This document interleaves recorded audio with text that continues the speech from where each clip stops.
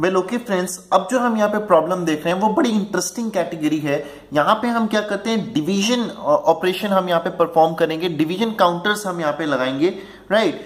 तो यहाँ पे आप देख सकते हो यह हमें व्हाइल लूप यहाँ पे दिया हुआ है और हमें आइडेंटिफाई करना है कि कितनी नंबर ऑफ टाइम्स ये वाला व्हाइल लूप हमारा चलेगा, राइट। हमने क्या किया, कंडीशन हमारी लगी हुई कि जब तक n की वैल्यू ग्रेटर देन 1 होनी चाहिए और हर आइट्रेशन में वो क्या कर रहा है, n is equal to n by 2 कर रहा है। That means by 2 by 2 by 2 by 2 by 2, that means divided by 2 हमेशा वो करता जा रहा है।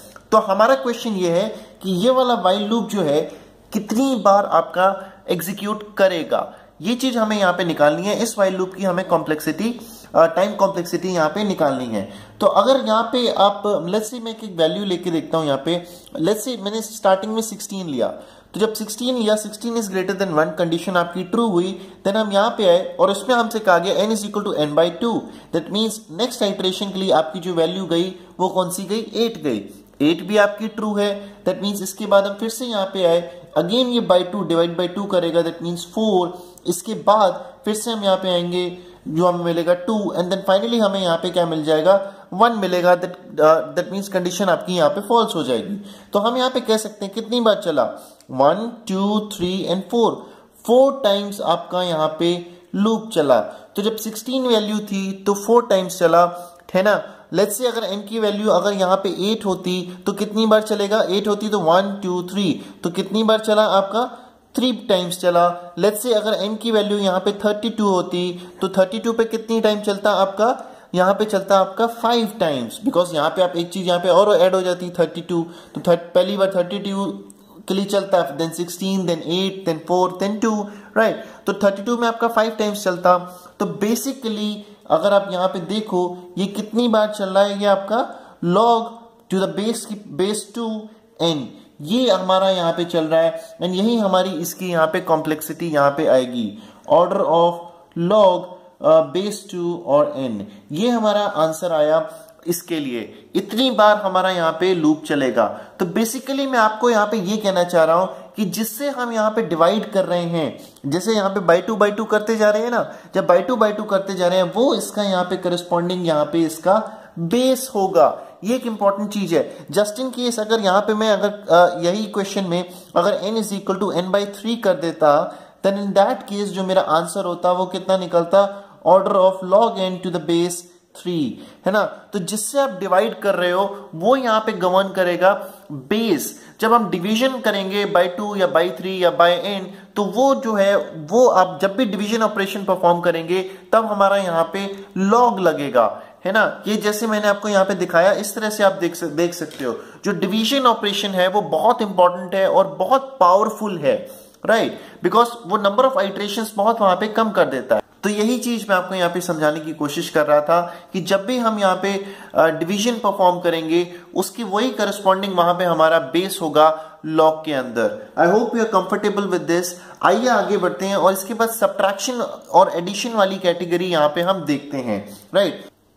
ओके फ्रेंड्स, तो आइए नेक्स्ट कैटेगरी हम यहाँ पे देखते हैं। यहाँ पे हम जो एडिशन और आपका जो सब्ट्रैक्शन वाला जो ऑपरेटर है वो हम यहाँ पे यूज करेंगे काउंटर के अंदर में।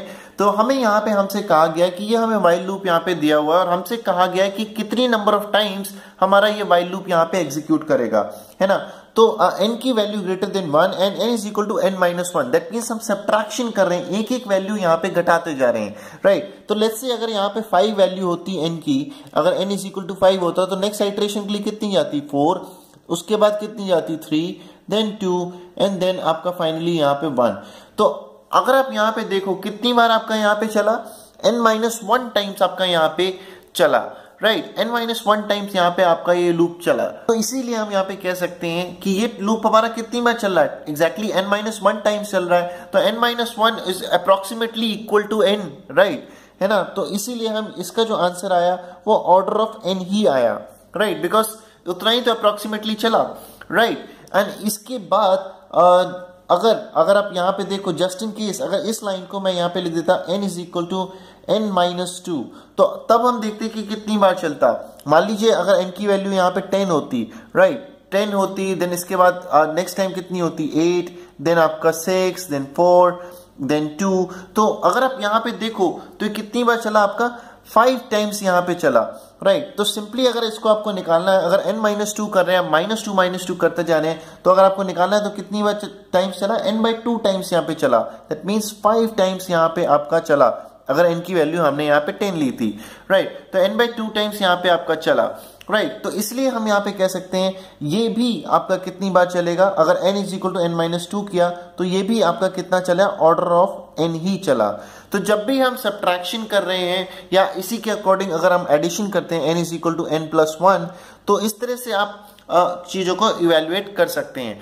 तो अगर आप दोनों, जो प्रीवियस प्रॉब्लम था और इस वाली प्रॉब्लम को अगर आप कंपेयर करो, तो दोनों में जो डिवीजन ऑपरेशन जो है वो सबसे ज्यादा पावरफुल है in comparison to addition and subtraction, right. I hope you are comfortable with this.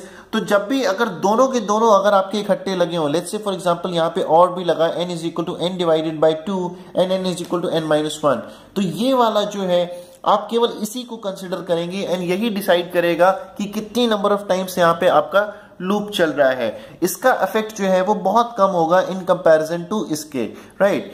तो हम मोस्टली अगर दोनों साथ साथ होंगे तो हम वहां पे डिवीजन ऑपरेशन को मोर प्रेफरेंस देंगे एनालिसिस के अंदर। आइए कुछ प्रॉब्लम्स देखते हैं और आगे बढ़ते हैं।